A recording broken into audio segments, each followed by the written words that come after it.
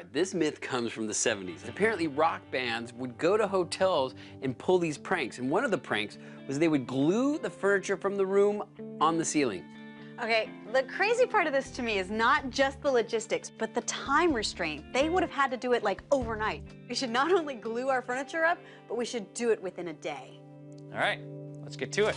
All right, we've built ourselves a room. We're gonna stage it just like a hotel. And then the fun begins. We're actually going to glue everything to the ceiling so that we can make an upside down room.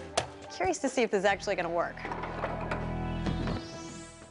So this is the room that we are gonna turn upside down. Now it's built to code and it has everything you would find in a hotel room. We have a desk with a computer on it, we got a light stand, we got a bed with sheets. That ain't gonna be easy. We have a coffee table with a whole bunch of stuff on that. We have a couch, there's a plant, there's a television. Maybe some dirty laundry. I mean, this is one of our rooms. Yeah. Although none of these items weighs as much as a car, what's critical is the materials they're made from.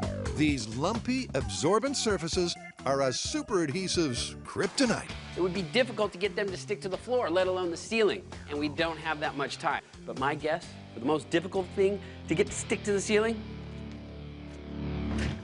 The bed.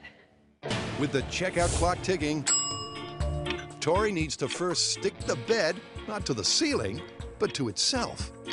So what I'm trying to do is get as much glue on the mattress as possible. But even then, I don't know how well it's gonna stick. 7 drops was enough to lift a car, but it's taken 7 bottles to stick the mattress to the base. But eventually, it's set for liftoff. All right, so this tool is normally used to lift sheetrock up to the ceiling, but we're gonna be using it to lift furniture so we can glue it to the ceiling. I bet it was never intended for that. It's a delicate balance There's something you don't see every day. between letting the glue harden I never glued a bed to a roof before.